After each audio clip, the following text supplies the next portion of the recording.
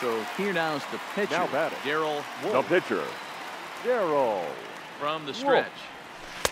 Just off the ball outside that time, laid off for a ball.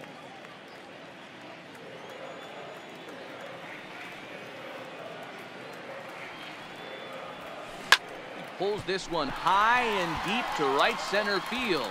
Martinez ranging back into the bleachers and gone. So that's his first home run in the big leagues, and it's fair to say it's a moment he'll never forget. Well, there's no doubt about that, Matt. People ask him 50 years from now who he hit it off of and what stadium he was playing in, and he'll remember it all. Heck, he'll probably remember what kind of pitch it was, too. Hopefully he can get the ball back so that can go in his trophy case forever. Hey, that's one of the toughest parts about standing out there on the bump.